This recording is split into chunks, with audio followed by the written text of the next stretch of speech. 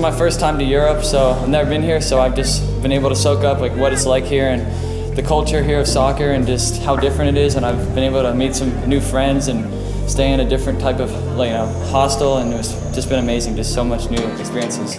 Ready, go! I was a little scared coming in here. I didn't know what to expect, didn't know what the team was going to look like. But then, as I said again, as I came in here Monday, I was like, wow, this is going to be a really good squad. But I knew the European teams, they love football. Football is their culture. Football is everything to them. So I knew they were going to be good. They were going to be great on the ball. And I knew it was going to be a tough, hard tournament. So that was good coming into here.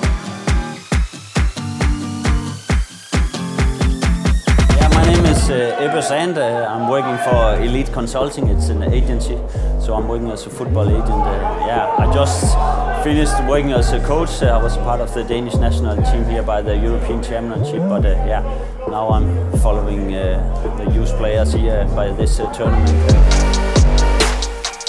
We represent for Jadon Sancho, Nketiah, Bukayo Saka.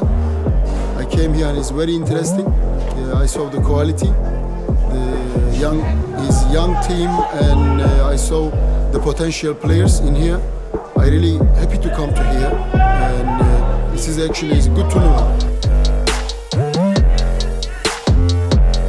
There are some very good players, and I think they are developing their skills a lot all the time now. Of course, also the United States are focusing much more on football, so of course over time you will develop more and more players for going to a bigger league than the United States.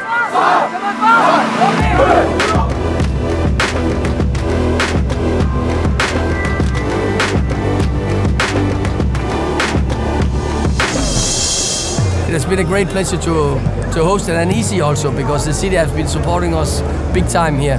We had support from hotel, buses, catering partners.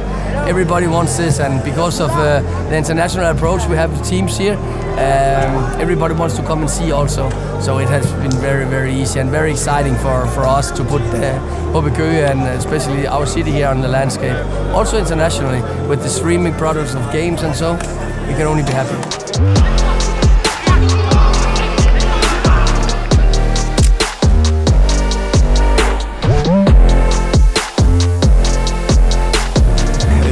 About now globalization, everything is about global communication, integration, cooperation, collaboration, and that's really what's all about to be successful.